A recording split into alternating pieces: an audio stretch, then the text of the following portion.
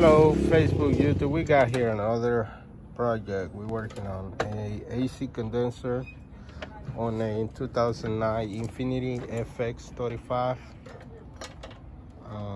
This is what we're working on, the condenser, AC condenser.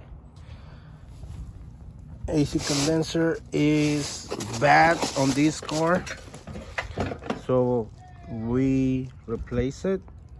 This is the old one. The new one is already in place. Very simple to remove it. You just gotta disconnect the lines and put it in the front of the radiator. That's where it's located at, and pretty much that's it. I mean, it's a pretty simple job.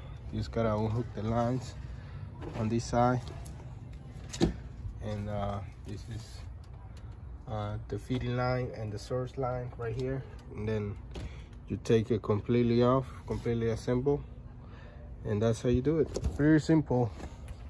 This is the old one, old condenser. This is the factory one. So if you have any jobs like this, let us know. If not, then good luck doing it.